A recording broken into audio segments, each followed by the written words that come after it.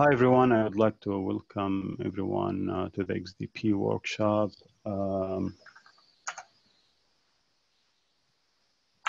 So before we start, I would like to discuss the agenda today, and before we dive deep into technical details, I would like to take the chance and introduce today's topics and our panel members. And if we have the chance, I would also try to quickly review XDP development updates in the past year and the current ongoing related work to the talks and discussions we will have here today. After that, we will move to 10 to 15 minutes technical discussion for the following topics. We will start with the XDP hint, which is basically passing metadata from driver to XDP programs. And then David Ahern here, he's part of the panel, and he will summarize his experience with XDP and will show some pain points he's been experiencing while using XDP. Also, please note that David will have a detailed tutorial on this topic and in this conference, and so please don't hesitate to join his session. David will discuss XDP egress and development status and use case. Then we will move to multi-buffer for XDP by Sameeh Jubran. And then Ilias will talk about XDP time-sensitive networking and timestamping for XDP. Busy poll support for 8 XDP sockets by Sridhar from Intel. And last thing we're going to discuss today, it's going to be an open mic discussion, but mainly we're going to discuss some performance aspects, XDP performance, page pool, and zero copy with header data split, mostly work by Jesper, Jonathan. They will be discussing their work on this area. And for each topic here, we'll try to have 5 minutes average questions and free discussion. Just before we dive in, I would like to discuss or just review the development updates in the past year. I'm sure there were more than this, but these are the topics or features that slightly relate to our discussions today. So XDP programs in maps, CPU, and div maps, which is basically the implementation of XDP egress, was accepted. PPF XDP adjust tail to grow the packet size beyond its tail. Lots of bulking improvements and page pool adaptation for many drivers and many areas of the stack. And this is a lot of work done by Jesper and Toki to improve using bulking mechanisms that we were talking about in the past few years. One interesting topic is the introduction of dynamic program extension by Alexei, where you can change behavior of your XDP program without even unloading and reloading the program itself. Some improvements to the page pool where we made it NUMA aware by Jonathan and I, and we will discuss this briefly in the performance. Also, a lot of work on AFXDP. I attached some links. I'm not going to discuss all of these in detail, so please go see the related work. Also, lots of driver made it and implemented XDP, so we're seeing many drivers are trying to implement XDP. Lots of drivers also are closing the gaps, implementing more and more features like Security Direct, XSK support, and trying to adopt the page pool mechanisms and make it more standardized and used widely amongst drivers.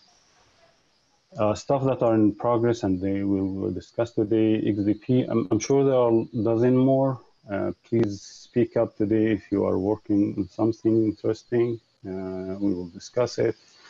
But mainly we are working on XDP hardware hints, multi-buffer, access for FDB for bridges, to implement bridges in XDP program, and zero copy and performance update improvements for XDP to allow use cases like GPU zero copy and many other stuff. So for our first topic today, we're going to discuss XDP hardware hints. So motivation for XDP metadata is that today XDP programs do not see anything other than the packet data itself. We're missing lots of information, and offloads and hints can be provided by hardware.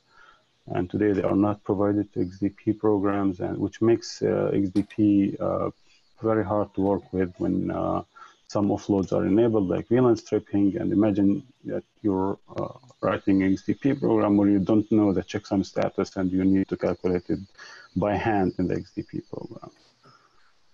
So hardware offloads are great for acceleration, and it is really a low-hanging fruit that we can just enable easily today. We just need to discuss some design details. Also waiting for a full XDP offload support in every vendor will take years, and I think vendors are trying to move away from that. So agenda for today, we'll discuss current API, requirements, and the tools we have today to achieve this, BTF type format, for example. Then we'll discuss high-level design, how drivers are going to register their BTF format for their metadata, and how the user gonna read it, interpret it, and try to write programs according to that. We will try to see some examples if we have the time. Let me just make a time check.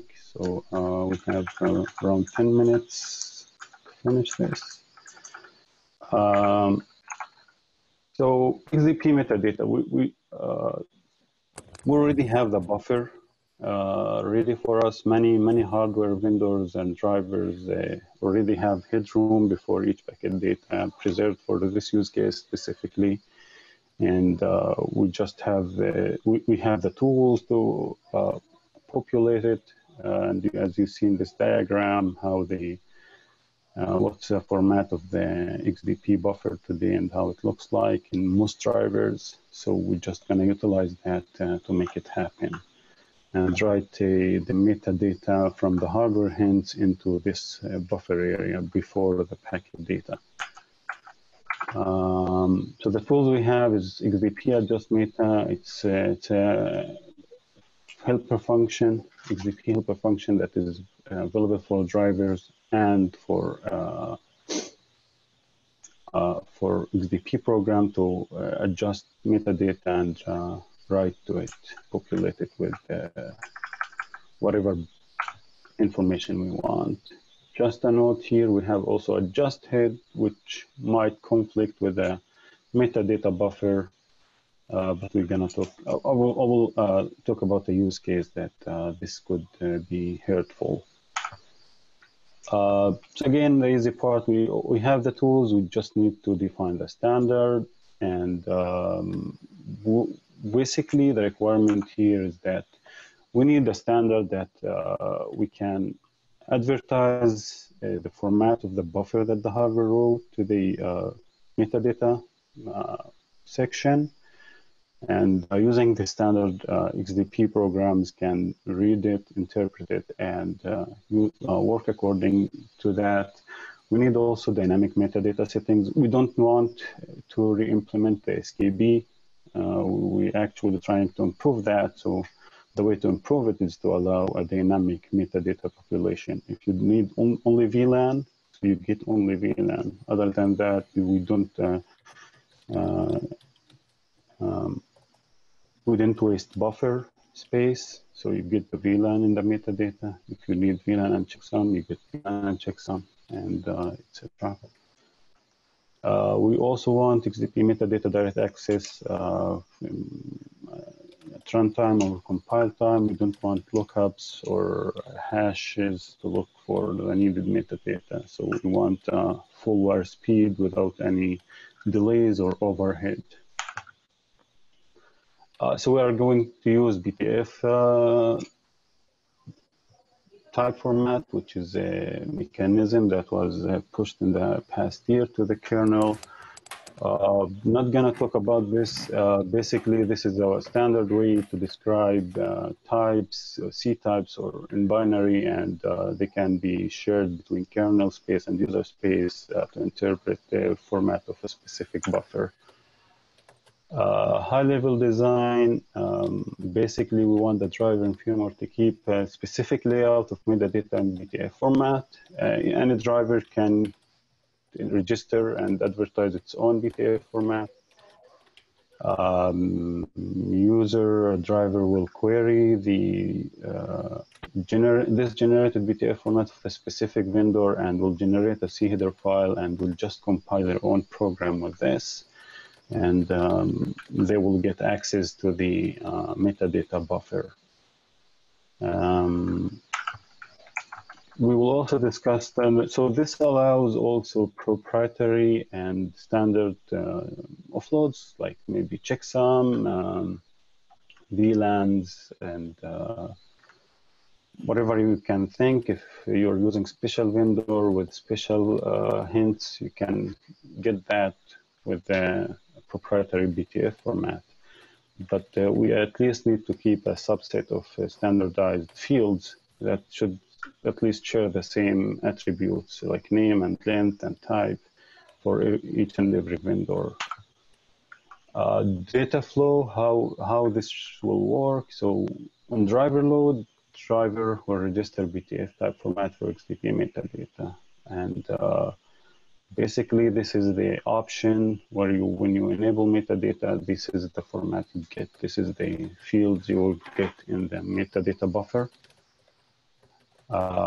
Then kernel will verify validity of this BTF and will store this BTF for each driver. Then you can come from user space and using BPF tool, you can query XDP, this BTF format from the driver, parse it and dump it into C header file, and then you can write your own program which is gonna enjoy the offloads of this driver.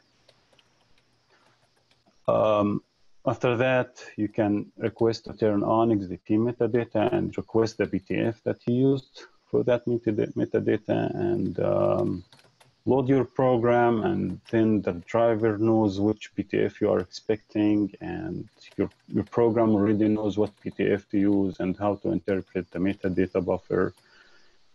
And the kernel will do the cross checks needed. And after that, the driver is enabled, everything's enabled, the data is flowing, and BTF and the metadata is populated correctly.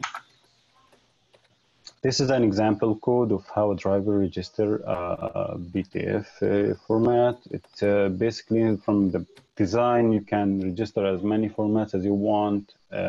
So this is to allow the generic and dynamic enablement of various fields. In this example, we see that we're providing hash and flow mark in MX5 driver. Let's discuss the netlink user API. So we're going to add some sub command for XDP, and it will show that on a specific net device, metadata BTF is available. We have ID 1. And BTF is not enabled yet. We can dump it into C header file. So this is what can be enabled, this struct, which can be used to populate the metadata on this specific interface. So it has checksum, hash mark, flow mark, and VLAN, and some specific offloads that are only specific to this driver, where you can just use and access from your XDP program. But then you can just turn it on and compile your program and start working with it.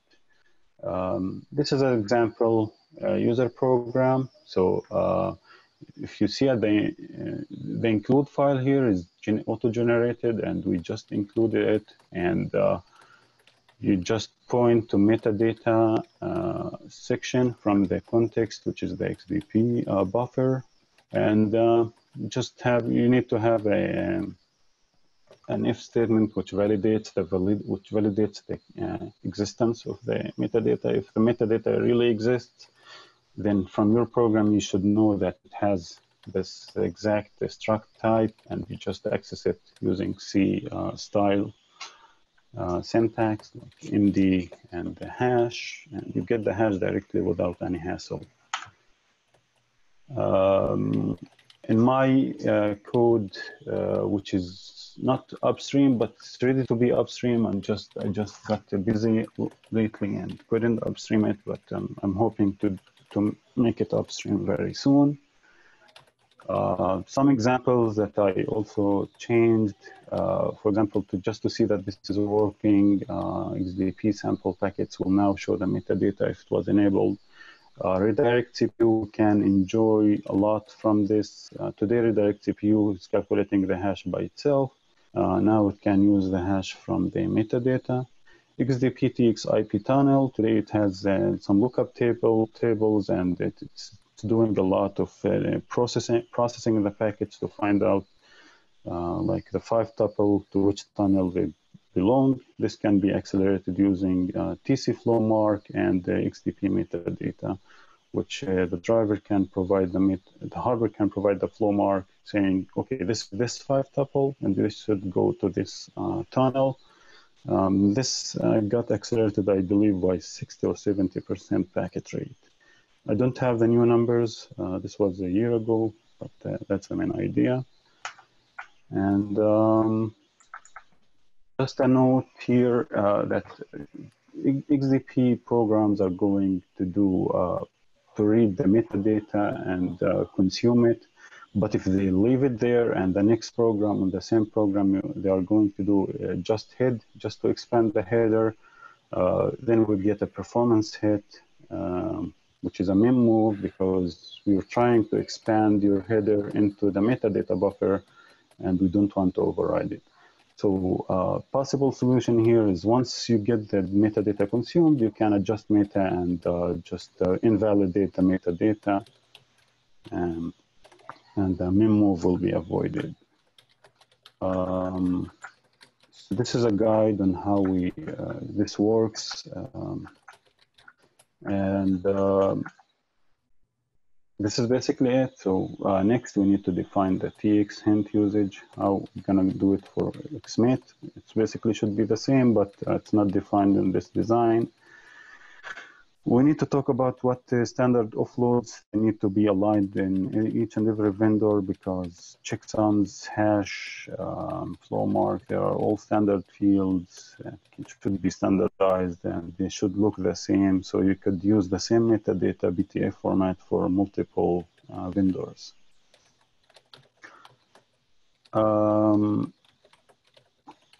One downside of this is that today you need to recompile your XDP program per NIC vendors. There are some solution for this to make the verifier adapt or instrument the code in a way that it adapts your program to the vendor you're running on. So just binary code restructuring, and the verifier can do this given that we resolve all the standard fields and standard offloads, and we can reorder them in the program so they can work on the specific vendor. We also need to figure out AFXDP, how this works with AFXDP. Basically, it should be the same, but I did not think about it. So that's basically it. And any questions, comments? I do have a question. So right now, if XDP changes the packet and it gets delivered to the core stack, does that mean that all the checksum stuff is broken? Exactly. So this is why we disable checksum. So in MX5, we have checksum complete. And imagine checksum. The way that checksum complete is that the stack believes that the checksum that provided in the SKB is the correct checksum for all of the bytes in the SKB, right? So if you touch it in the XDP program, this immediately invalidates the checksum and make it wrong.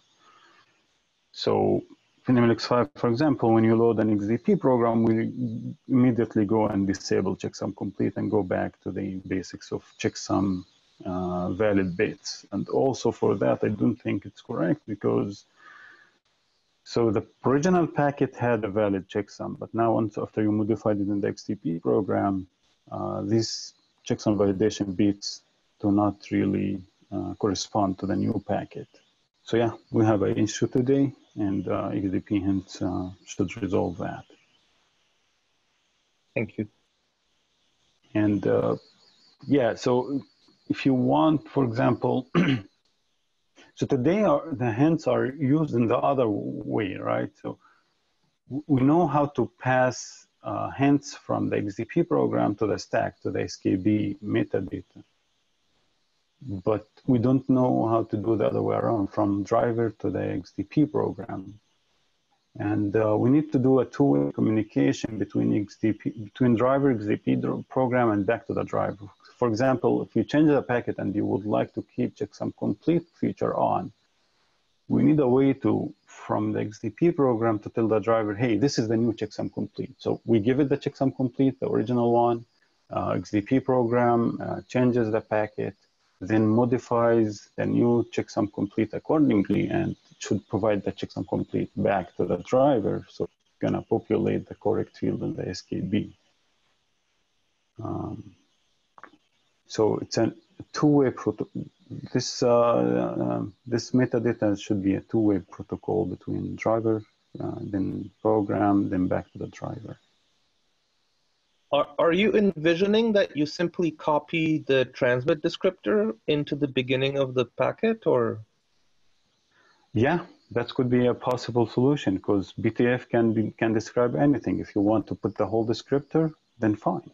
Just describe it in BTF, and user program will read it and understand it. That's a vision. And for future hardware, maybe you don't need to copy the descriptor. You can configure the hardware in a way that it writes the exact BTF format that you requested. And you would save a copy on driver. Saeed, I have one question. So does this framework allow an XDP program to specify metadata per queue, different metadata? No, actually, yeah, so today, basically don't have a per queue control on XDP queues. It doesn't work that way. It can happen once we have a device queue API, which we were talking about for the past year. I think Magnus and Jesper tried to figure out a solution for this, but we don't have the means to, the knobs to control it. But it can be done if your hardware supports it and if your driver supports it. And I believe today you can run different programs using CPU maps.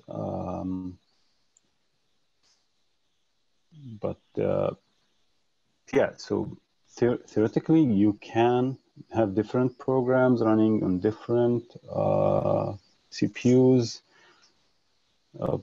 But the connection between CPUs and rings, it's really not hard. It's hard coded today, and just don't have the control which queue belongs to which CPU and what this queue should, how this queue should behave. So we need to figure out the APIs first.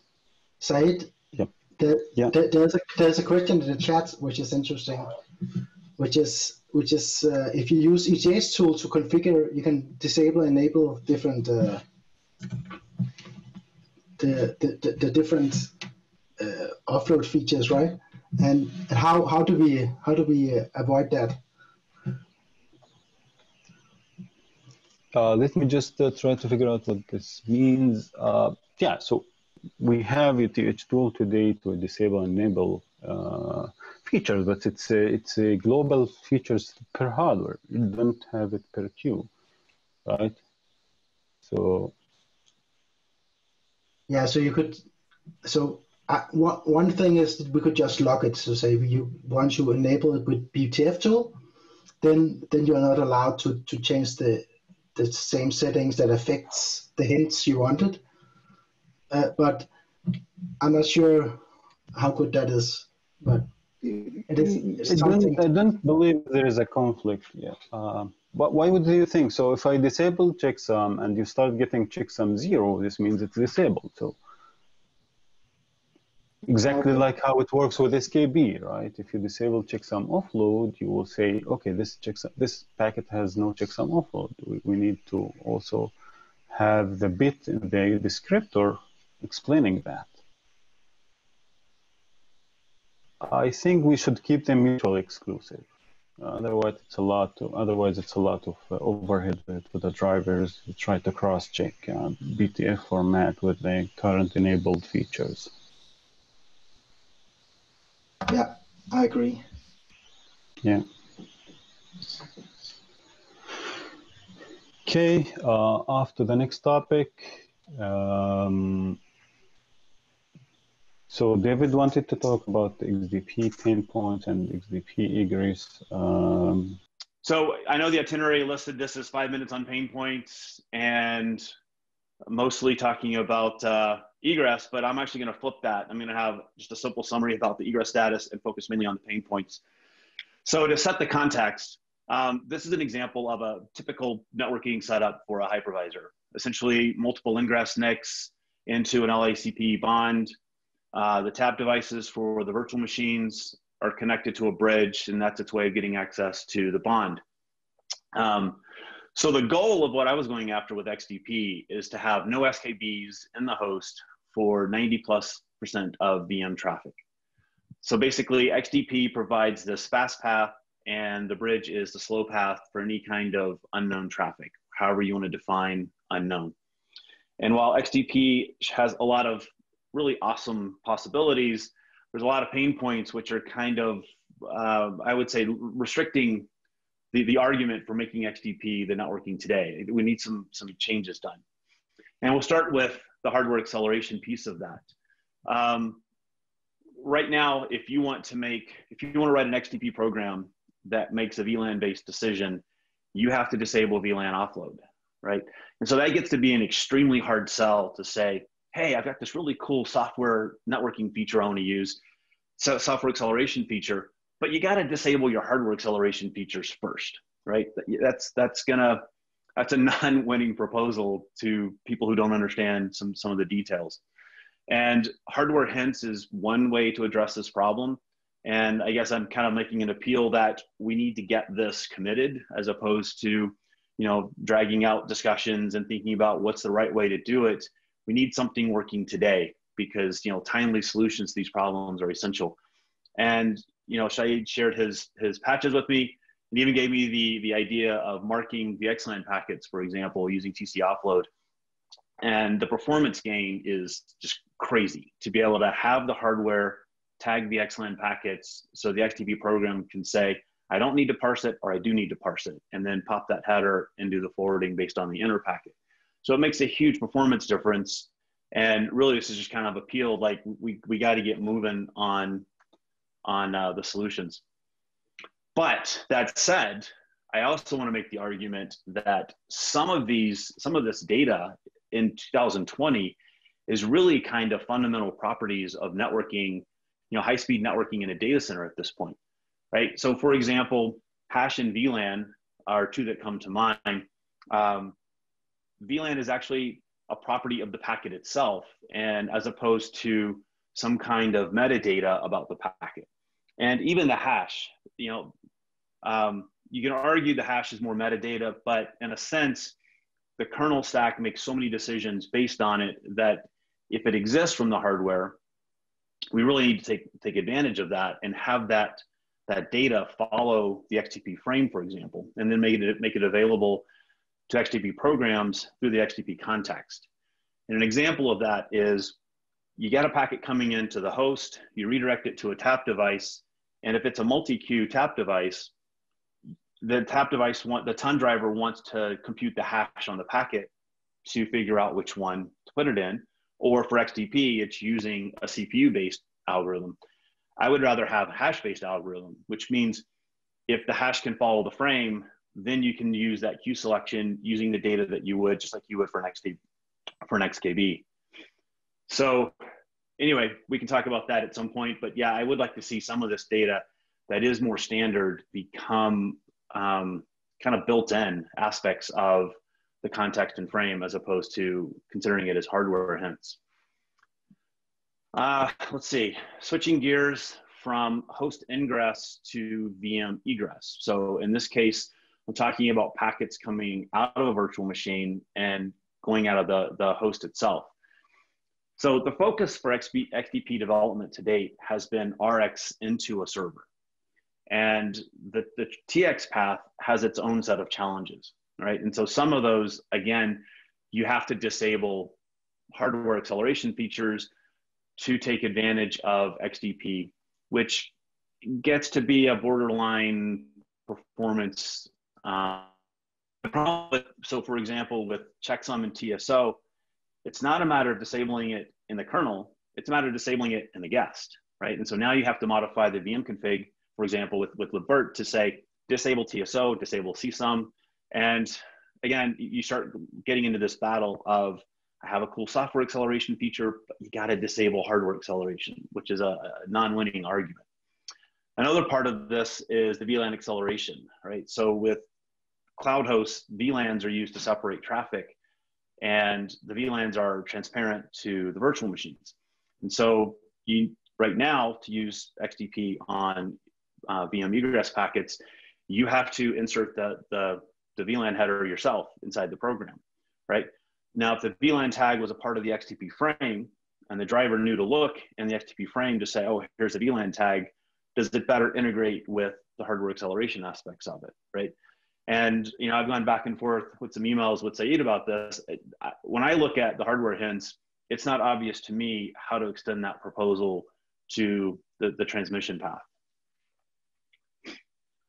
Another major problem with using XDP on VM egress, vhosts are threads, and those threads are just any other schedulable task, in that it can migrate from CPUs across CPUs in the host.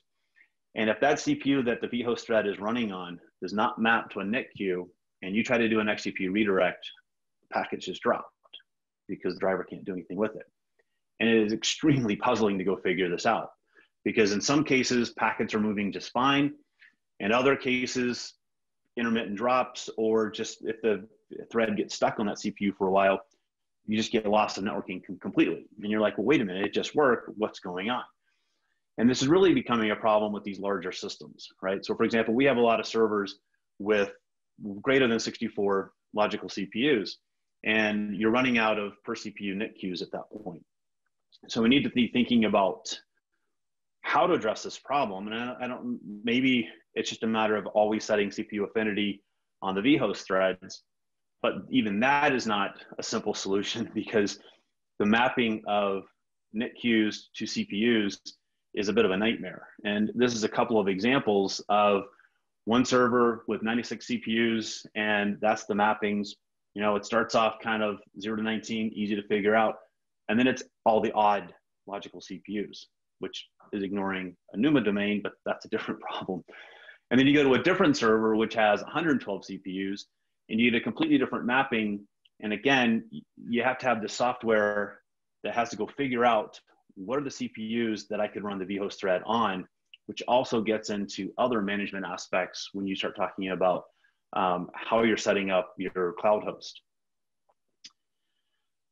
The last set of problems gets into XDP with bonds. So when you're redirecting a packet, you have to tell it which NIC port, not the bond, because the bond doesn't support XDP. And so you're having to redirect this packet to either ETH0 or ETH1. And how do you pick that leg? You know, I've looked at trying to expose a helper to tap into the bond driver to say, hey, can you figure out based on your current logic? And then when it comes to L3, L4 hashing on the packet to figure out which leg to take, it's a non-winning direction, because you have to have an SKB, and replicating that code for XDP is just, it's way too much overhead for the return on the investment. And what I've gone to for the past 7-8 months now is I've just replicated the bond algorithm in eBPF. And again, kind of like the vhost thread, maybe this is one we just have to eat and live with, that difference of XDP versus full stack. The last topic is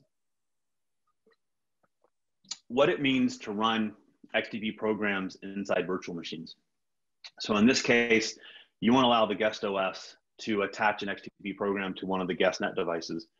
For example, one use case is like the VM is running Kubernetes and it wants to leverage the new Cilium options with XDP. What are some things that have to be done for the guest? Well, the first requirement, vhost and tap is the best networking performance outside of going with SROV, but let's stick with the vhost tap device. And the side net twice as many queues as virtual CPUs, and that's a per NIC requirement. And every one of those queues represents a vhost thread.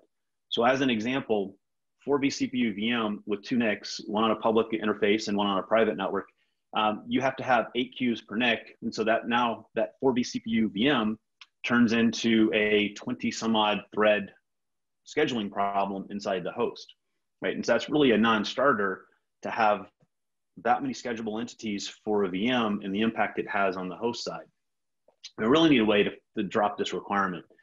And one proposal I had made was, since the extra queues are only needed for the transmit path, if the queues don't exist, maybe just don't allow XDP transmit, right? So in which case, VMs can use XDP programs on the NIC to do redirects inside, but can't do redirect from one interface to another, or from a container to a egress, doing egress out of the VM.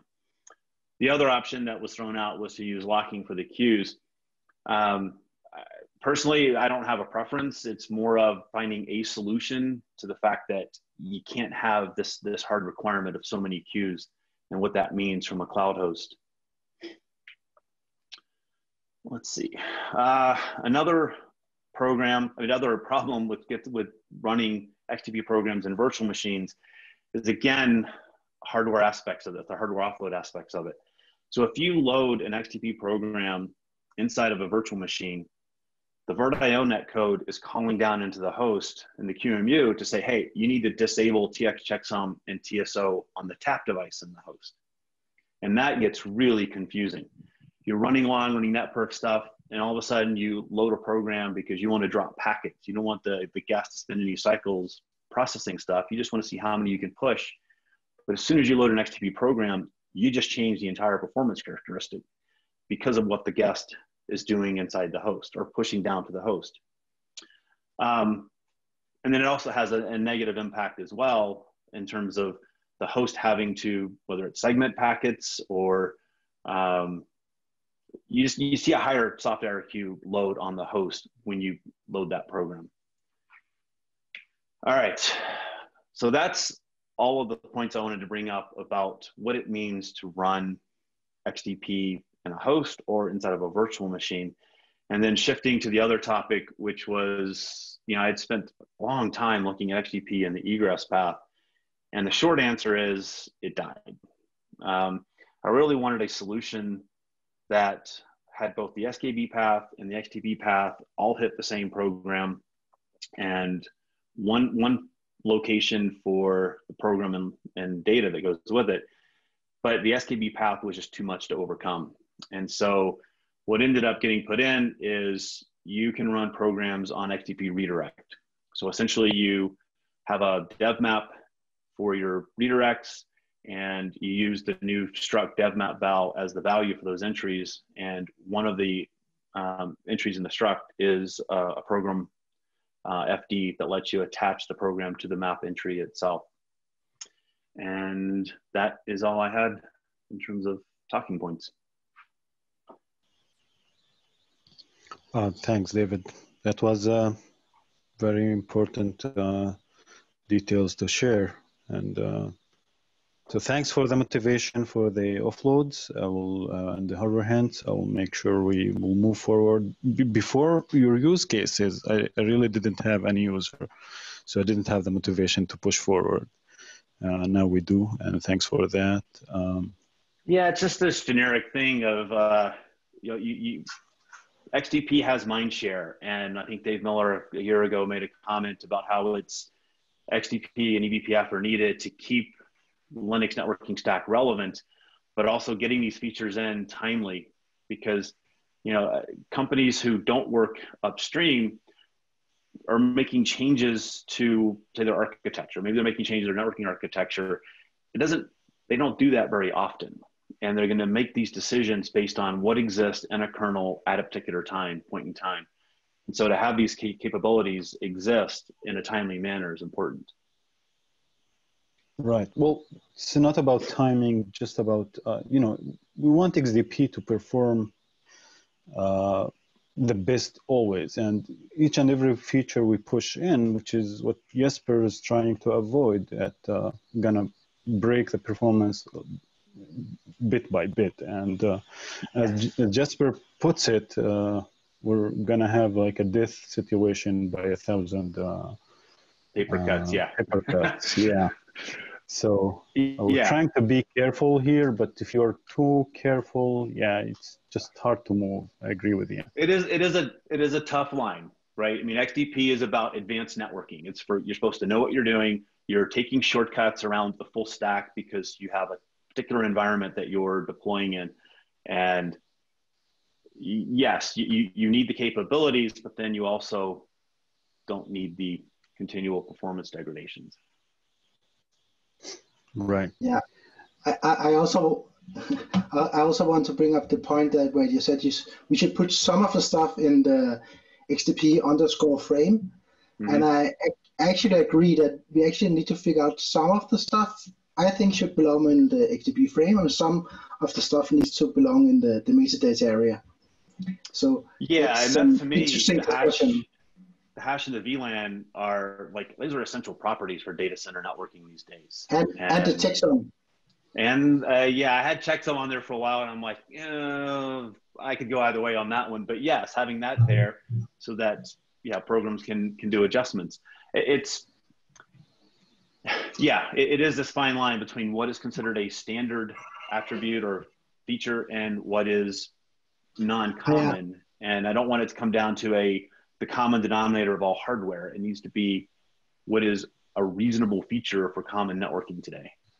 Yeah, but I think it should sort of be optional. So I would like to also define this as maybe with BTF. So you enable, you want the VLAN to be put in there, you want the hash to be put in there, and then you are asking to get this extra overhead. And then people that don't want this overhead can say, I don't enable this to be put in the XDP frame. And I think we can do it exactly the same system as described by Saeed, with a BTF format you enable in the area in the XDP frame. Yeah, so going back to that, I believe, David, you wanted to make these standard offloads or fields, to put them as built-in fields inside the XDP frame. So yeah, I like the idea, just this makes the whole XDP metadata BTF approach like a second-class feature that I'm gonna hardly use. And well, I guess I'm more separating it into custom and standard. Standard belongs in, built into the data structures, where custom is more the, like the flexibility of hardware hints is awesome. And it does allow the custom features for, hardware NICs, but yet, it's a fine line. Yeah, it is. But if we can join both in the same approach and just make the standard features in bold font and make it make it obvious to everyone that these are standard fields. So it's better to have one approach. But yeah, let's discuss this in email and in my submission, and we'll see. Another one that wasn't mentioned was the 4K barrier and GSO, which is also very, very common. Right. So I believe Sameeh will address this in his multi-buffer session today. So let's delegate this discussion to that session. It's the next topic. But yeah, I agree. This will solve a lot of the egress path issues that David was experiencing with TSO and checksum on TX. I'm sorry, TSO and TX for VMs and tap devices. So I think with multi-buffer support, we can enable back TSO. What else? So I have a lot of notes, David, and I think we're running out of time.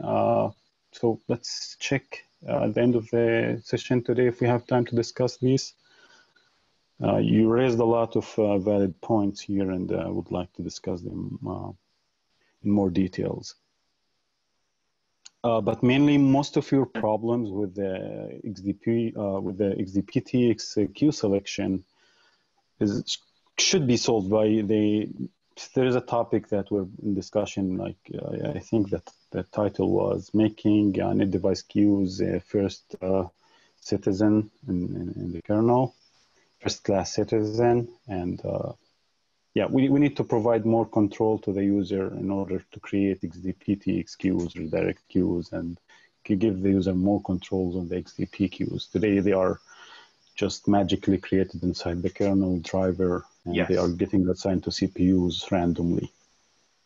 And you get these weird performance problems or drops, and you're like, what's going on? All known issues, yeah. But as an advanced user, as you are, I believe you can run into these issues very easily. I agree with you. Okay, any other questions, comments before we move on?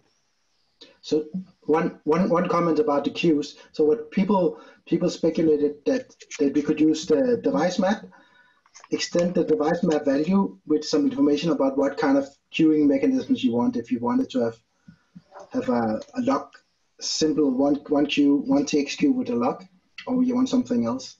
But that work has sort of stalled. And I can see Magnus is not on the participant list. Yeah, he's on vacation. Yeah, that's a good idea, but problem. Lots of great ideas, and it's just taking a long time to get things in. And just remember, device maps only works for XDP redirect, and we have the same problems with XDP TX. So we need to generalize the solutions. Just remember, we do have drivers on the kernel right now that have TXQ locking.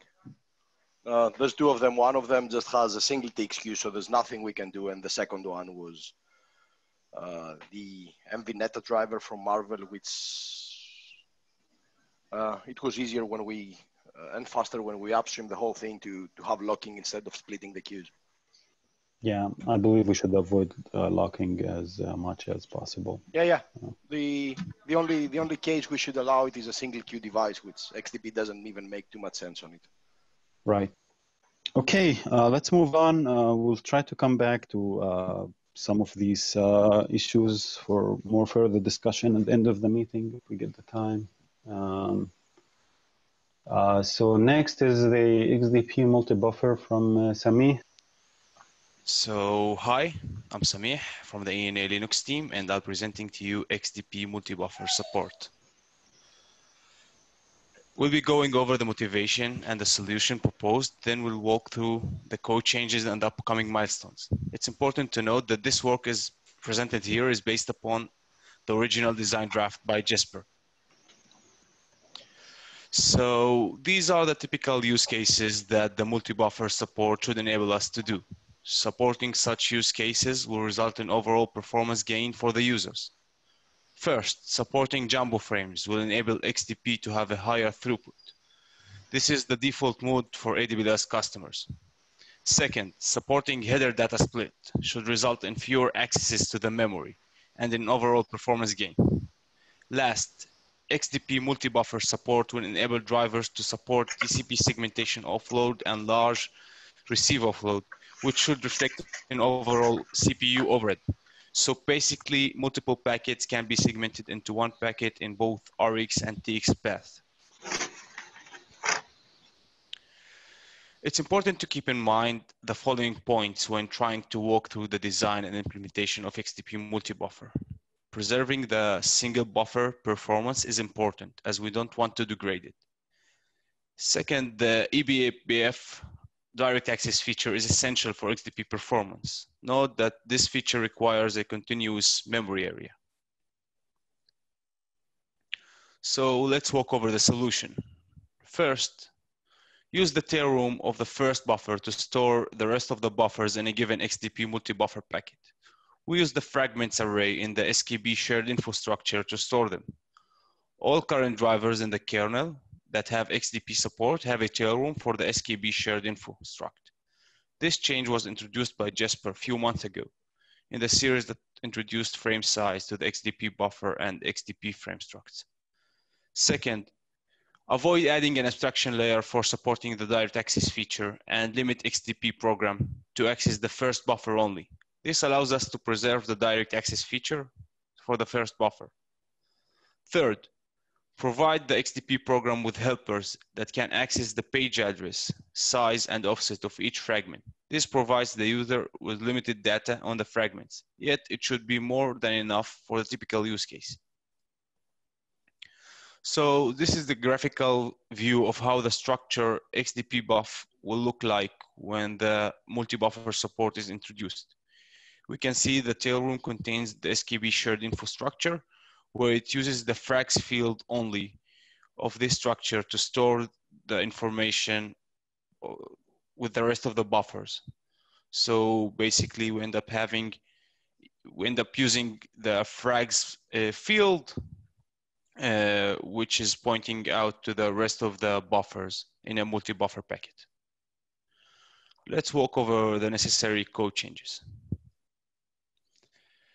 A new bit was added to the XDP buff and XDP frame structs for indicating that a given structure is using XDP buffer, XDP multi-buffer. So for the first glance, we can just check if NR frags doesn't equal 0. This kind of approach assumes that the buffers are zeroed out when they are sent to the device, and in particular, the tail room which holds the SKB shared info and contains the NR frags field. The main issue with this assumption is that the buffers that are sent to the device are not always zeroed out. The page could be recycled, for example, using page pool recycle in cache function. The page memory area is not reinitialized to 0. This assumption then doesn't hold up. So that the MB bit is needed. This additional bit requires us to update existing functions to use it. We need to assign the multi-buffer bit when converting from XDP buff to XDP frame and vice versa. In addition, we also need to handle fragments when returning the XDP buff or XDP frame structs. In order to support XDP multi-buffer, some changes are required by the drivers as well. We need to make sure that all the drivers that do not support multi-buffer set the MB bit to 0. Moreover, drivers that are not using build SKB are required to start using it, or at least when XDP is on. Using build SKB makes sense as it uses the pre-allocated buffer instead of allocating a new buffer, as done in NAPI get frags or Netdev alloc SKB align, IP align, for example. So when a multi-buffer packet is received, we need to fill the XDP buff structure and pass it on to the XDP program. You can see here the flow that the driver will go into. So we collect the buffers from the device, we fill the XDP buff structure, we fill the frags field, only the frags field from the SKB shared info, which is stored in the tail room. We set the multi-buffer bit. Then we pass the XDP buff structure to the XDP program. And when the verdict is returned, we need to handle the cases accordingly. So as I mentioned earlier, if we get an XDP pass, we need to build SKP to allocate the SKB and pass it on to the kernel. In cases of XDP-TX or XDP redirect, we need to send the frags as well when transmitting. And in case of XDP drop and XDP abort, we need to drop the fragments. So in order to access the frags information, size and offset, new BPF XDP helpers have been introduced. These helpers can help XDP users calculate the full packet size and more. A sample program which uses these helpers is also available. The program simply calculates the total number of bytes in the linear and page part of a given packet, as well as displays the packets per second. So I would like to thank you. Before I would like to thank you, I would like to go over the current status and next steps. Me and Lorenzo have sent multiple RFCs to the kernel that introduce the changes discussed here. A non-RFC version should be submitted soon when NetNext opens in a few days. The Marvel driver has been prepared to support XDP multi-buffer by Lorenzo. ENA patches to support XDP multi-buffer are still under work and are going to be submitted when they are ready. We are also planning to do performance testing to compare multi-buffer versus non-multi-buffer. So thank you. Thanks, Sameeh. I would like to raise some concerns here in the chat. And I believe I also saw this myself. When I saw the new struct of the XDP buffer and XDP frame, I got a deja vu on how the SKB looked like, I think, 20 years ago. I'm exaggerating maybe, but what are we doing to avoid going back to and trying to re-implement the SKB and trying to resolve all the SKB problems we had in the past all over again? Can you pinpoint an exact problem that you're referring to? I can see your point in general, but we are actually working with the SKB, and I'm not seeing that we're working in a similar way to the SKB. So the whole idea of having XDPs, the whole thing is lightweight and bare bones. Like you get only the frame and some extra bits that you can interpret some way to extract some more information in an indirect way. We don't want the XDP frame to grow to be over cache line size or whatever that will hit performance or even be the central point adding more and more features. Yeah. Maybe I can answer that. So like Jesse says on the chat, this is an SKB Lite. And that was actually part of my original plan for like 3 years ago to have an SKB Lite. And the XDP frame is an SKB Lite. But to keep performance, people have to enable these different features and buy into them. And we have to be very careful. We cannot have this XDP frame get larger than one cache line, because then performance is dead. So that is why I also before said I want actually this area we're extending the XDP frame to actually defined as BTF. So we have this flexible area where we can define the stuff that the drivers need. And this can have to fit in into the last 32 bytes, and you cannot go beyond that. But it is an SKB Lite because the next step after this is creating a full SKB. So that is why it's faster. What happened before is that we kept extending this SKB to handle higher layers. Why I see XDP is layer 2 and layer 3, and that's the information we have to provide. So I hope that we can keep performance by having these. You have to buy in to enable these features, and you can disable them again and not use the fields. Okay, so understand that.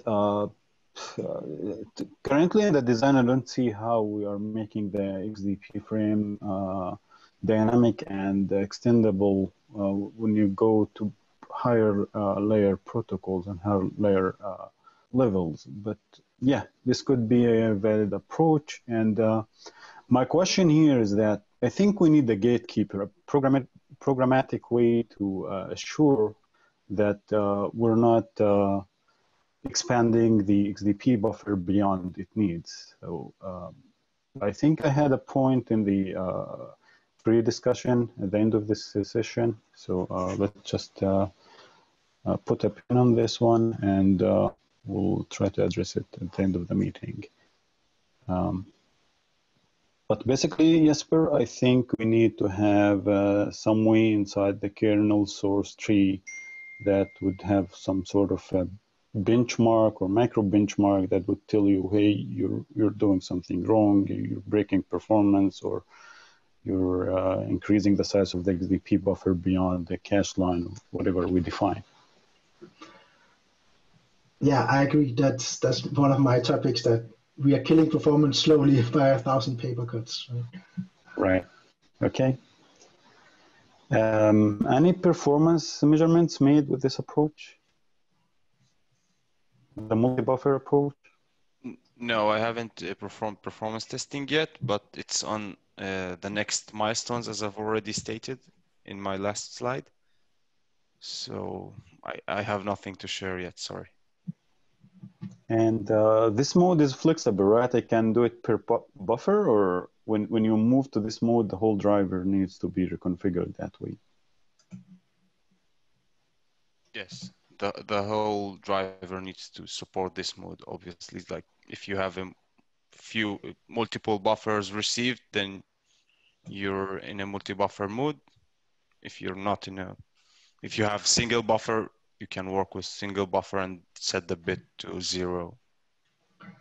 One thing you have to consider is when you do XDP redirect to another device that doesn't support this multi-buffer mode, you have to actually decide what to do. Right now, you will leak memory. Right. And I can't imagine how this is gonna affect the page pool today. So I believe it's gonna be, yeah. I think the number of drivers that support XDP is low enough that you can probably just add support for multi-buffer to all of them. Yeah, I'm also hoping that the ones that actually support XDP redirect, or the NDO XDP XMIT function, I think that it's slow enough that we can update all of them at once. Like I updated all the drivers recently to have a end. Yeah, but the main issue is with the MTU mismatch between two different drivers running concurrently, and you're using XDP redirect. So this still would not, this would not work, the workaround. So I didn't say it was easy. The fundamental problem with XDP right now is that it doesn't seem to be particularly usable with real world scenarios. MTUs above 4K are common, having to turn off LRO and stuff like that. It's really frustrating.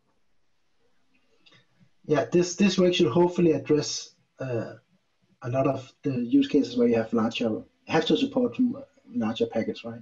Yeah, and I see a real, this is Jesse, I see a real need for the checksum offload to be integrated with this work, because especially as you're handing around these larger, huge, let's say they're 9 kilobytes of data, right? If you're having to checksum that in CPU, it's going to become a real consumer of cycles. Okay, so moving on. Thanks, Sameeh. Thanks, everyone. Okay, to the next topic. I believe it's XDP for time-sensitive networking, time stamping for XDP. So TSN stands for time-sensitive networking. The whole thing started trying to provide bounded latencies for Ethernet, and by bounded we mean exact time deliveries, not delete all the jitter you had on the packet deliveries.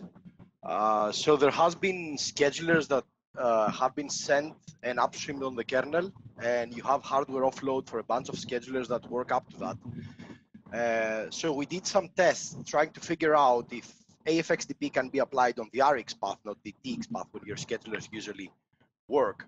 But since the bounded latency that TSN requires is not the only constraint you have, there's applications that you also need really low latency. So since the kernel, we did some measurements on the kernel, on some Ahern devices on the kernel networking stack, and we had average packet deliveries for UDP packets, small packets between 70 and 100 microseconds. This is way above than some of the applications expect. So we went around and tried XDP, and the initial measurements we got were quite encouraging. We managed to get under 20 microseconds, AFXDP actually. We managed to get below 20 microseconds for certain packet loads and applications. Now this whole thing relies on some hacking we did to get the timestamp, because we've also had the talk with Dave that XDP doesn't support timestamping.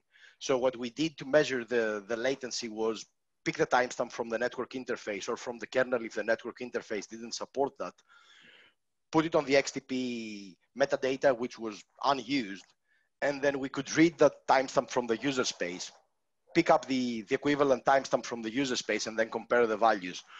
Although this is not 100% safe, and this is not exactly what you want to do, it gives us a rough idea that AFXDP might be usable on the low level, on the low latency use cases for TSN. The only thing we haven't been able to test, because this is testing the RX path, the only thing we left out is the transmit path. And the problem with the transmit path is, in order to get a clear idea of what's happening, you need to implement the zero copy AFXDP. If you don't, you're just going through the kernel network stack, and there's nothing that changes that. So you could get really similar results. And another thing that makes this even better, and the measurements we got are probably going to be even better, is that we didn't measure all these on a real time kernel. The problem is that a few months ago, BPF and the preempt RT couldn't coexist. There's been some patches which I think they got merged a few months ago that allow this coexistence. So if we do the measurements again, I'm pretty sure we're going to get even better results on this, at least on the jitter side. Can you try to explain again where you were making the timestamp for the XDP programs? Yeah. If it's not supported by hardware. You can pick up the timestamp from for example, on Intel hardware, you can get the RTDSC instruction, and you can get the number of cycles, and you can get the same thing on user space, and then you can just compare how many cycles you've spent trying to. My question was at which point in the program lifetime, or? You mean after we process the packet on user space, or before we process the packet on user space? No, the processing on XDP. Which timestamp do you attach to the XDP frame? Okay, if the network interface can get you a timestamp, you can use PHC and sync your clocks with user space, so you have a common clock.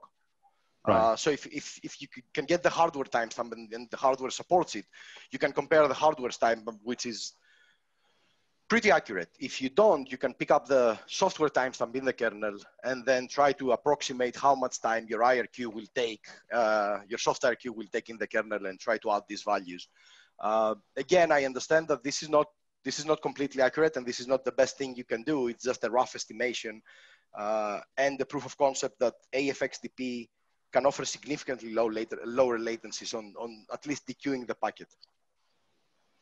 And another thing that makes XDP a good model for that is that you don't need to do this for every packet. So for example, if you have time syncing packets going around the network that are trying to sync your whole network, you don't need to offload those into user space. You can just have a BPF program that sends the packets that are not sensitive to the kernel and keep your normal network stack while you offload all of your significant traffic or time sensitive traffic down to user space. You mean implementing the whole PTP protocol inside XDP? Yeah, you don't need to do that. You can just do the PTP on the kernel because you can just allow the PTP packets to go through the kernel, get a response from your hardware, sync properly, and then you can just offload all the critical traffic to a user space application.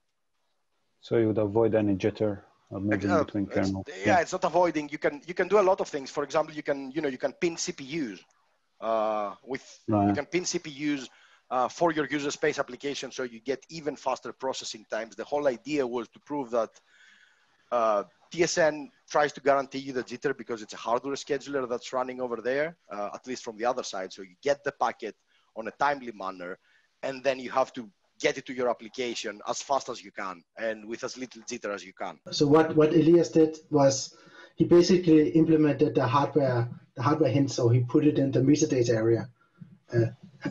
So he just hacked up, did a modified kernel and put this into the driver. So it's just because we don't have what you're proposing yet.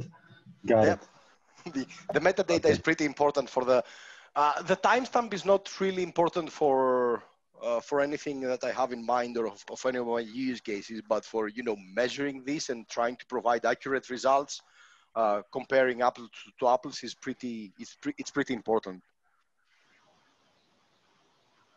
Yeah, well, it's important if you want your logic to run inside the XDP program, so you need it there. Might want to put the two presentations that I've linked on the email, or at least on the meeting notes, so that people can have an idea on when to look and where to look if they have any. Oh yeah, this presentation is already uploaded. Oh, yeah, one of them is already there. Yeah, that's fine. Yeah. So, okay, let's move on to the next topic, which is similar, latency related. And I think it will help also the timestamping and time-sensitive applications. So Sridhar will talk about busy polling, support for AFXDP. Okay, so let me start with the use case where busy polling would be useful for AFXDP sockets. Okay, so this is mainly targeted for applications that create AFXDP sockets that are bound to a dedicated and isolated queues. So by dedicated, what I mean is that a hardware filter directs packets to these queues based on some match criteria that identifies packets that for a specific AFXDP socket. And by isolated, what I mean is that these queues don't receive any other packets. So today, this can be done using features like each tool RSS context, where a group of queues can be associated with its own RSS context, and a hardware filter can direct packets to this group of queues. And similarly, application device queues is another feature that allows creating dedicated and isolated RX and TX queue groups. So actually, we have a talk that is going to, we have a session that talks about this feature in next week, and we'll go over that in that session in more details. Okay, so now once we have these dedicated and isolated queues associated with these sockets, right, we can enable busy polling. And what it does is it allows an app to poll the queue only when it is ready to receive or send packets on that queue. So this basically, it avoids the context switches and interrupts, and the nappy poll can happen in the app context itself. Okay. Let me go to the next slide. So let us go into the details on the proposal and how this can be implemented. So today, when an AFXDP app tries to send or receive packets, it does a poll or a send system call is invoked. And if the driver has set need wake up on that queue, so the driver specific NDO XSK wake up is called. So this call basically triggers an interrupt to schedule nappy from the interrupt context. So instead, the idea here is to basically do a non-blocking nappy busy loop that will trigger nappy poll from the app context itself. Okay. So currently, when nappy poll, when it's called from the nappy busy loop, it uses a budget of 8. So this is one issue that needs to be resolved. So basically this the budget of 8 is too low for AFXDP, as the packet processing time is much low compared to a normal SKB data path. So we need a way to increase this budget. So one way to do this is basically we can have a configurable value via sysctl, and that can be used as an argument to the NAPI BC loop. That is one change we are proposing. Okay, and then let me go to the next slide. So the other change we need is to introduce a new NAPI state called, basically I'm calling it as no busy pole stop. So this bit can be set when on the NAPI associated with a queue when an AFXDP socket is bound to the device queue, and it can be cleared when it is detached from the queue. And so the way we use this bit is basically at the end of a NAPI busy loop, right? A busy pole stop is called today that invokes the NAPI pole one more time to enable the interrupts if required.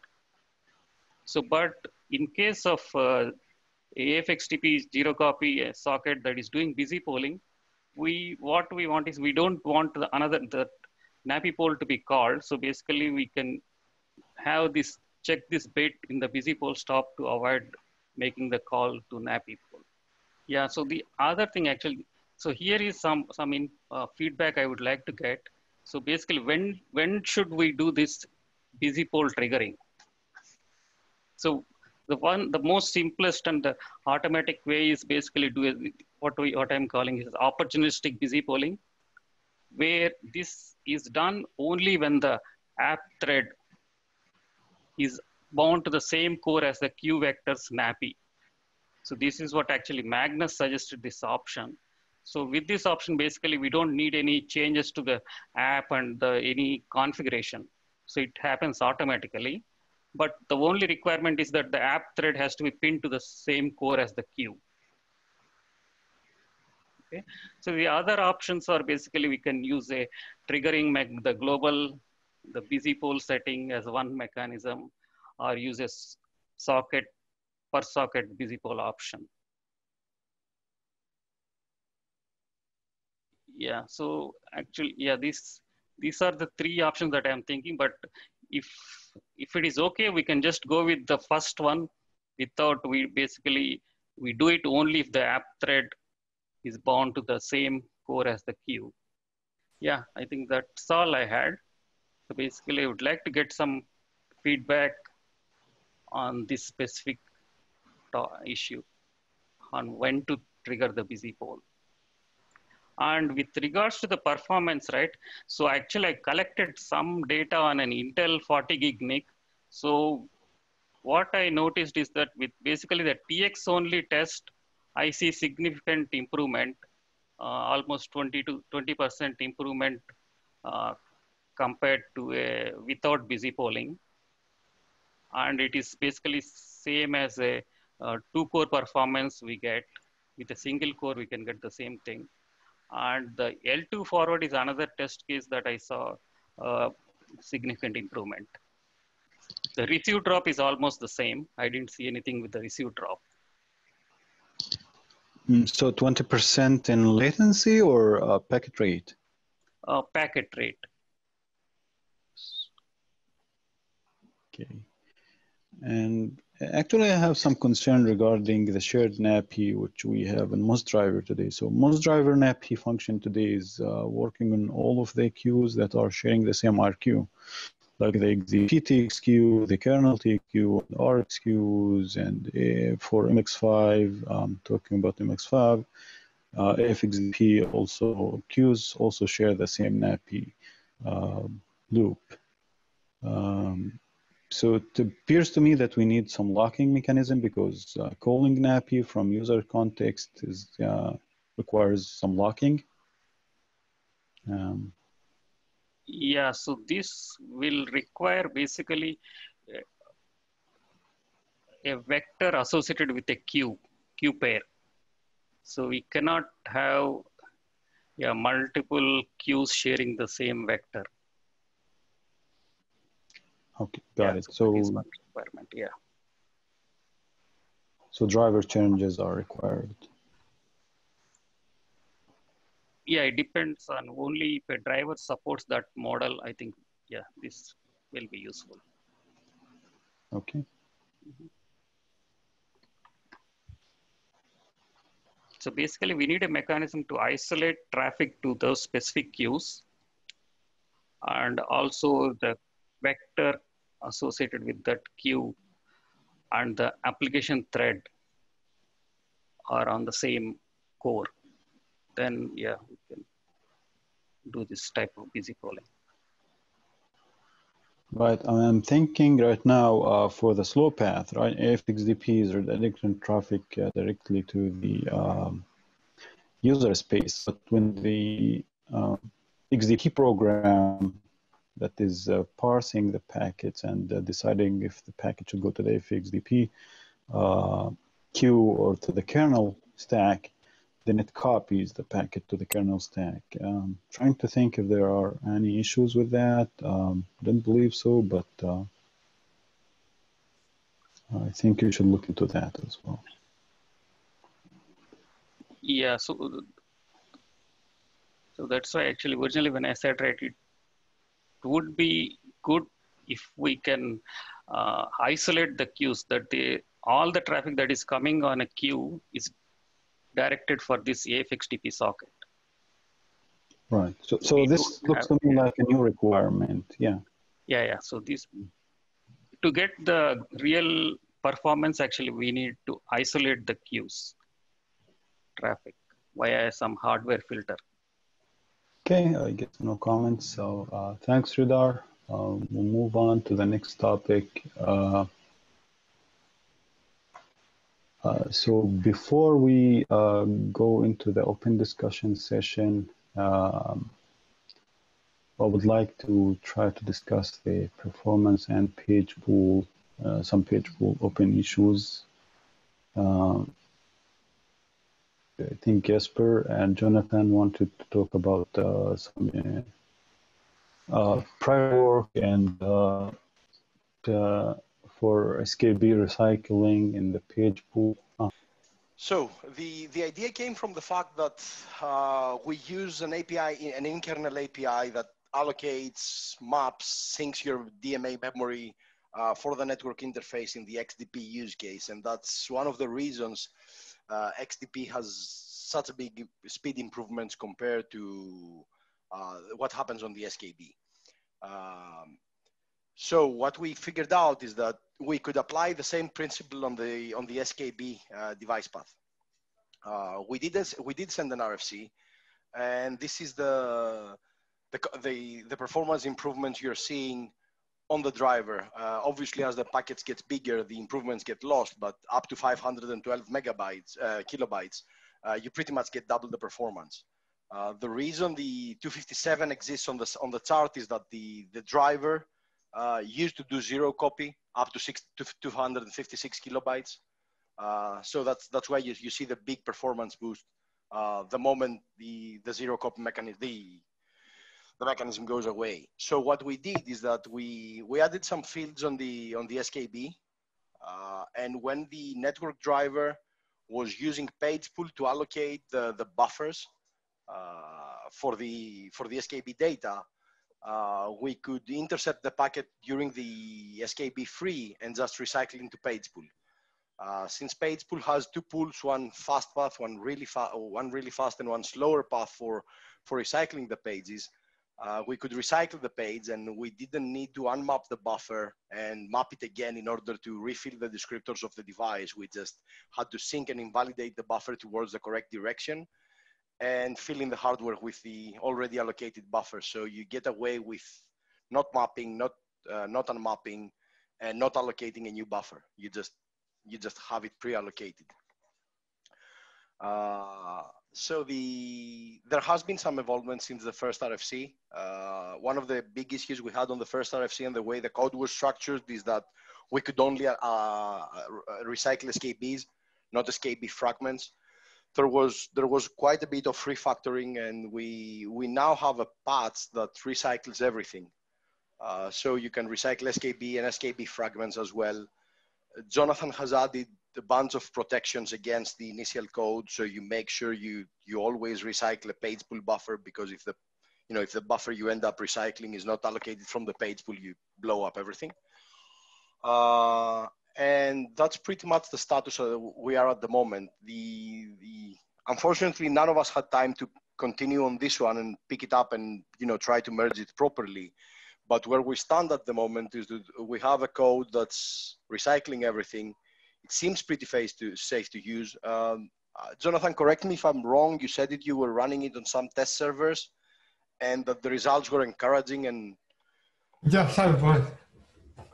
I modified the MLX4 driver code, which does page pool recycling, and also sent that page fragments because every buffer is 2K. So when you send the buffers up through the stack, it has an elevated rough count. And then after it's deposited and it goes to page 3 and notices the elevated rough count and notices it belongs to the page pool, and is then either returned to the driver or returned to the page pool. So we preserve the iommu unmappings throughout the RX path. That's working on our Facebook external server, no problem with that. What we did find is this only works for the RX path. So since we're using the networking stack, half of the pages are coming from the transmit side, which are always hitting the iommu, obviously, because they can't go through the page pool.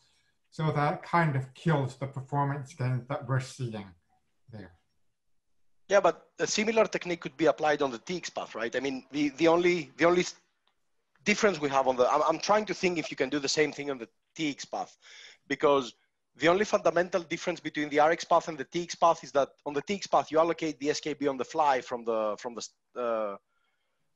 slab, and on the RX path, you just have pre-allocated pages from page pool. So if you could allocate... Well, we would have to change things so that the transmit path would get pages from a page pool somehow.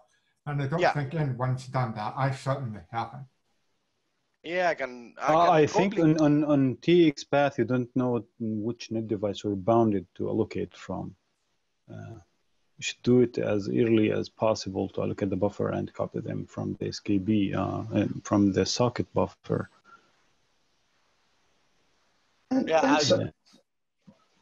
Some of the gain you can get from page pool is because it knows it doesn't have to log anything, because it knows that this comes in from a hardware request, and it's protected by the software queue. In the TX case, we don't have this ability, so you need to take some logs, and all of a sudden it gets more expensive. So no, I'm not implying this will have the same performance on the path, because when you come back in through the page 3 that doesn't go through the hot path to the page pool, it doesn't go through the NAPI protection, so you always take the lock where you put it in the general ring. So that was another performance impact there that probably needs to be fixed. Yeah, that's definitely something that we need to fix somehow, but I have a lot of ideas, but not enough time to implement them. Yeah. In any case, I tried a BSD page model where you have a per CPU allocator, but that really didn't get anywhere. Probably wasn't using a large enough magazine size to handle the traffic. But you need a per CPU and per driver allocator for the DMA mappings.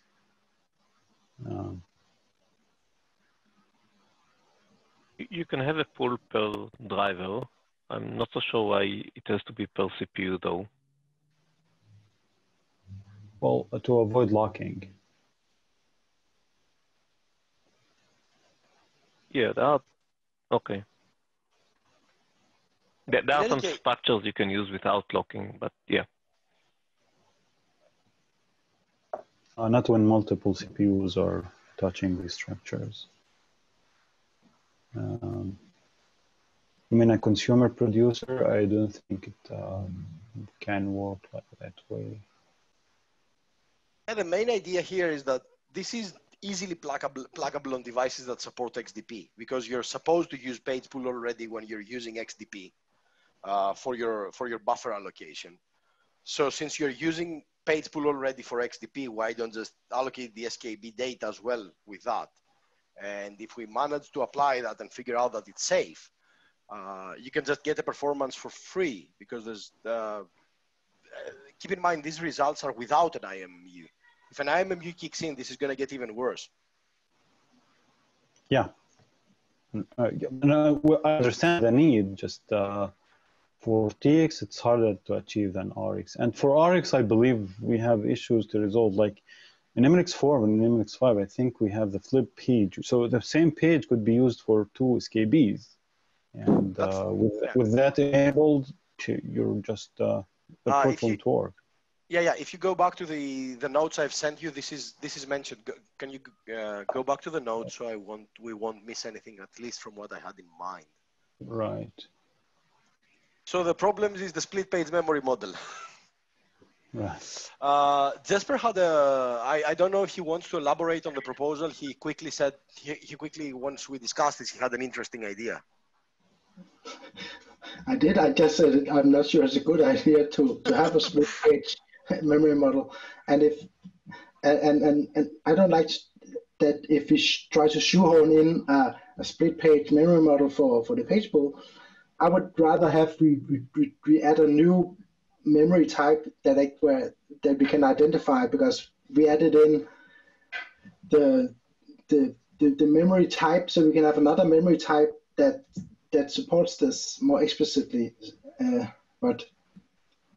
And I think we can still share some code with the page pool actually, but maybe it's worth having another memory type if we have the split page stuff, instead of trying to shoehorn it into page pool. But I think it's down to the coding details. You can use the page pool with a split page memory model. The issue is that the driver has to be responsible to maintain the elevated reference count, not the page pool. Yes. Yeah, that could work easily for XDP workloads like XDP drop and TX, but for stack pass, XDP pass, the last one to free this SKB. It works for stack by. But what if something else elevates the ref count and it's not the last, the page pool call is not the last one to decrement it? Then you miss a DMA mapping. Or you miss a DMA unmap.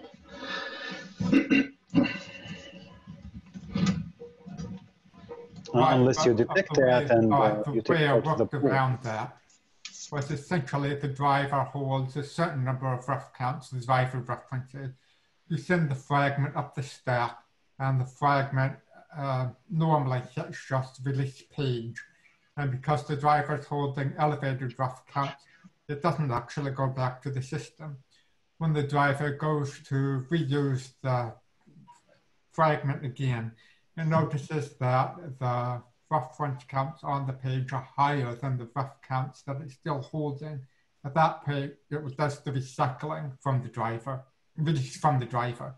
So a page can be released from the driver back to the pool or from the system back to the pool, and that works.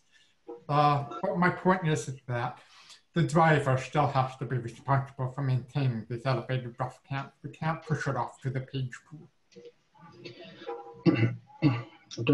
No, that's true. But that's also why I think maybe we should be explicit about it and put another type on it, so the code can tell the difference. When you do this extra elevated ref counts, what happens is that you have to touch the ref counts in the driver, right? And one of the key elements in the page pool is that you only have to read it on the remote CPU. If it gets freed on the remote, you don't have to update it actually. If you notice, it can only be one. We've never thought about this before, or I've never thought about it before. What if we added a new flag to the page memory allocation structures that said, the page was allocated with the DMA mapping and then let the page allocator free the DMA mapping as part of the free pass if it ever sees the ref count go to 0. Well, we have the DMA mapping on struct page. So I know, but does the page pool know about that? The page pool adds that, but it doesn't piggyback on it to free. That's an interesting idea. That's all I'm saying. Yeah, but I think to do the DMA unmap call, you need the device pointer also. Yeah. And that is stored in the page pool object, and that's how we get it back. But you could, it is sort of possible. Yeah, as long as you can figure out the device and we don't have the direction as well, because you don't need the direction to unmap. You just need the device. Yeah, that might work. It might work because we made the change that we make sure that the page pool ID is still up and running, so the page pool pointer is still valid. That's, yeah. Like Jonathan made me change some things to keep track of in-flight packets, and that actually means that we can actually speed up freeing of the pages quite significantly by using directly accessing the page pool objects via pointer instead of having to do a lookup table. But that's also coding details. Okay, guys, just a time check. We only have 12 minutes left, and I would like to have some free time for open discussion. Jonathan, just let me know if you want to talk about your zero copy header split patches and mid GPU stuff. I'll open it to questions. I don't have slides for net GPU, so I could always just postpone that if you want. Essentially, I'll open it to questions. Okay, so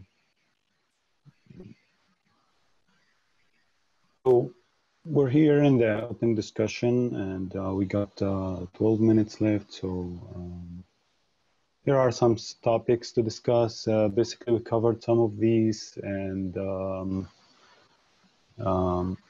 I would like to actually hear some comments or open issues that we didn't cover today. So it's the time to raise them up.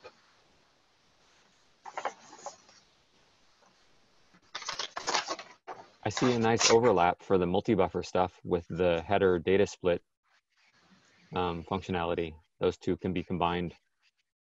Like if the multi-buffer goes in some way, shape, or form, it would give us the ability to use header data split with XDP traffic. Oh, right. But I basically put the header data split here because I wanted to talk API. Like how do you do it per queue?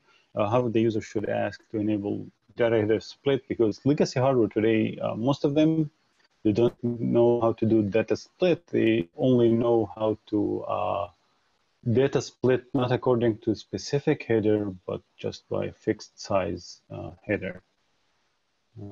So we're missing some APIs for this. It's a low-hanging fruit for many use cases, like what Jonathan is working on GPU zero copy.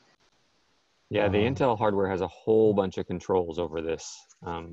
We can support header data split on like 4 different modes. There's the fixed split, the header only split, header replication, right, etc. So you're right, there is no API for configuring this stuff for our hardware, and we can do it per queue, although we would have to reset the queue when you turned it on or off.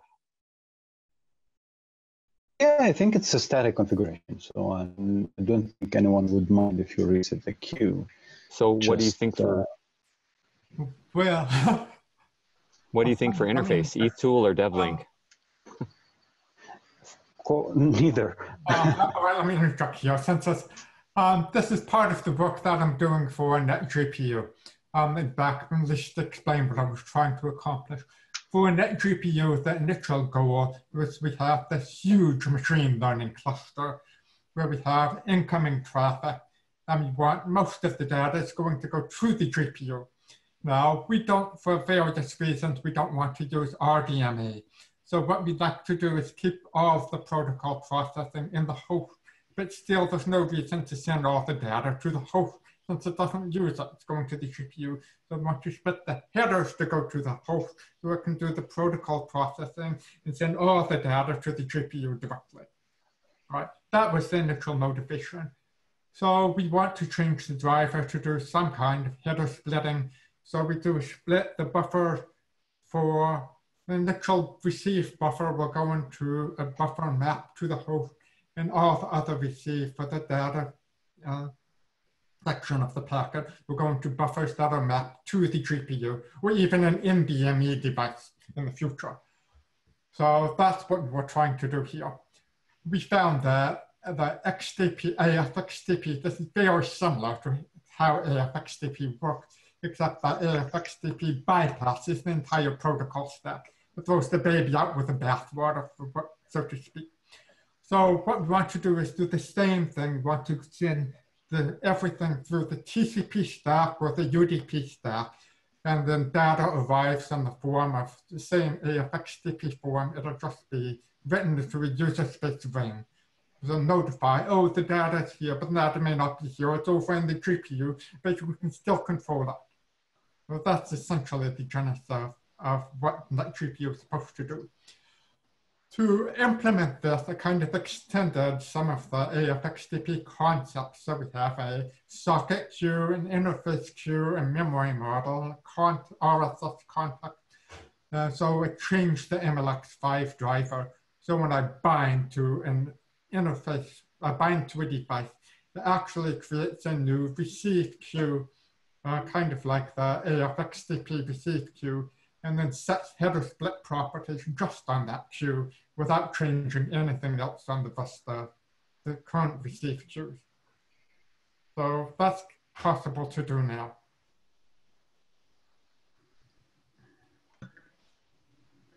And could you explain how you did the configuration for the data split? What API did you use to configure the queue according to the data header split you were looking for?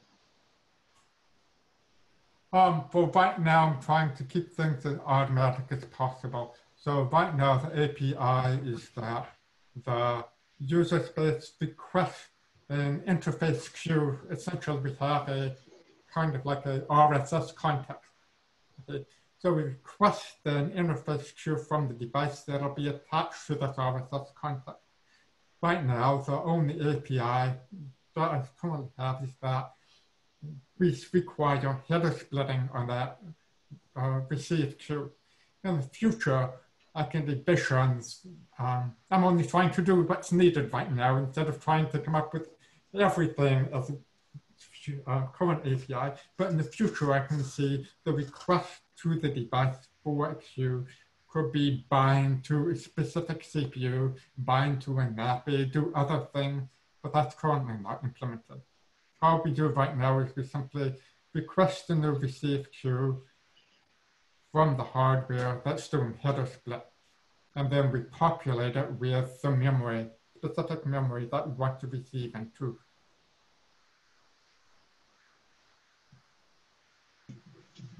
Okay, so I believe for AFXDP, API could be as easy as set socket options because each AFXDP socket has its own queue inside the device. And using set socket options, you can configure whatever attribute you're looking for, and we can make it standardized because the AFXDP is a well-known socket, and we can add to that API. Right. So AFXDP, your it's kind of a mess, but initial design was you open an AFXDP socket and that kind of equals to an interface queue. We have extensions where you can open multiple AFXDP sockets and they share the same interface queue. That's kind of messy. So in my next GPU, we have multiple protocol sockets that can share an interface queue, but we request an interface queue specifically.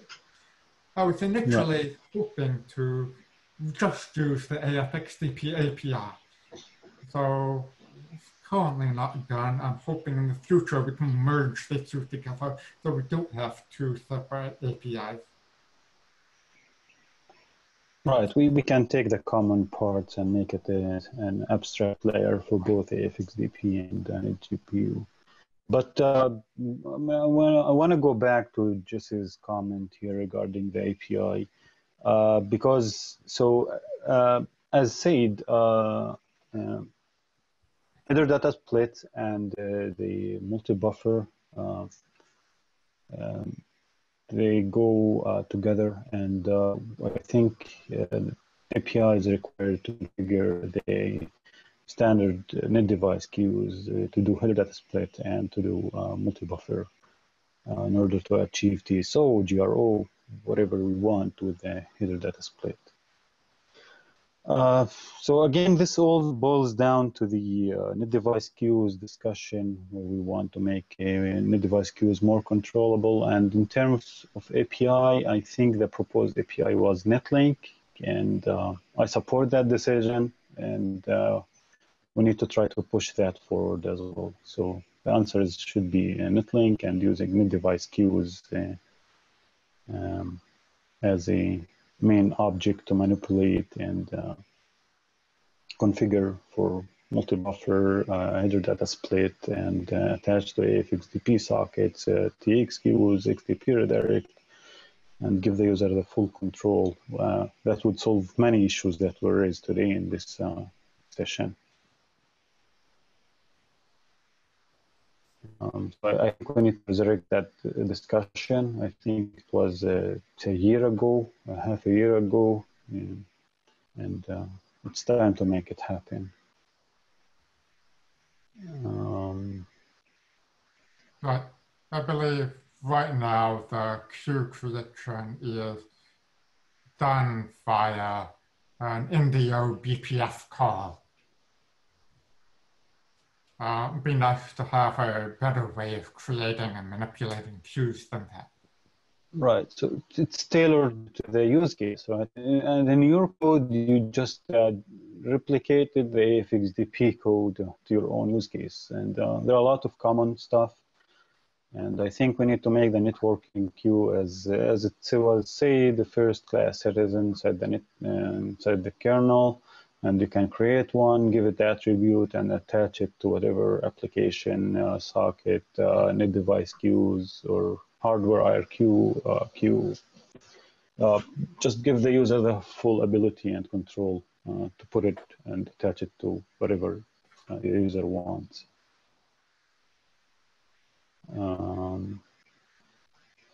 Okay, we have 1 minute left to go. Any questions, comments? So I have a question for Jonathan regarding the net GPU patches. So is that targeted mainly for GPU only, or I think your patches also supported TXRX 0 copy to the host applications also, right? Are you planning? Yes, it does support 0 copy to the host memory as well. As well, okay. So is the plan to support that mode also? Right. No, it does support this model already. The support directly for NVIDIA, which, okay, we're not going to mention, but also support 0 copy to host memory. And that's working today. I'm currently working on extending UDP to support 0 copy UDP receive, if anyone cares. Okay, thank you, Jonathan. And in case there are no more questions or comments, I would like to conclude here. Okay, so thanks everyone for joining. It was a really helpful and fruitful discussions today. We got a lot to cover, and we didn't cover also a lot of raised issues. So thanks for joining, and thanks for the panel members for sharing their work. And thanks for the organizers for this great conference. See you soon. Thanks. Bye-bye.